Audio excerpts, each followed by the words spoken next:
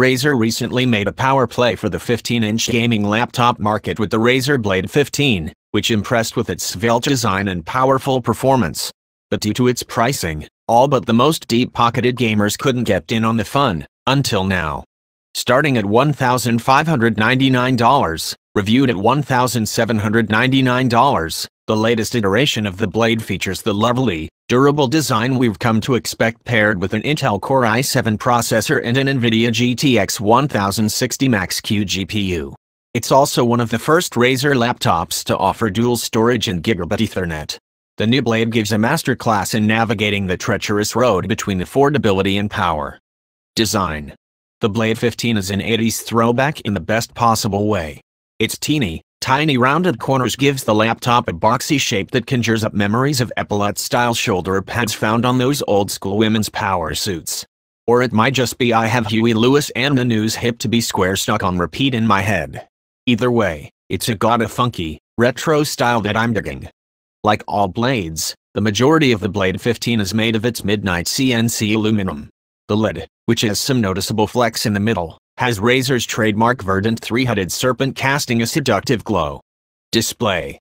The Blade 15's 15.6-inch matte panel is very vibrant, allowing actress Zoe Renee's cherry red leotard to pop on the screen during the Jin trailer. Details were sharp enough that I could see the individual ringlets in the girl's magenta and lilac locks. The 60Hz screen had no problem delivering crisp graphics as I played The Witcher 3, Wild Hunt. I shot an orangey red column of fire at an incoming bandit, causing him to drop to the ground, writhing in agony. I ran him through with my sword and took time to admire the sheen of Geralt's ashen white locks before moving on to my next foe.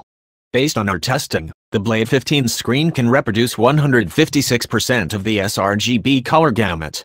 It easily surpassed the 110% mainstream gaming laptop average as well as the Hero I's 120%. The M15 and Stealth then tied at 150%. Audio. Don't let those unassuming pair of top-mounted speakers fool you. The Blade 15 gets pretty loud while remaining relatively accurate. Listening to Pentatonix's Can't Sleep Love, I could clearly hear every part of the 5-person harmony on maximum volume.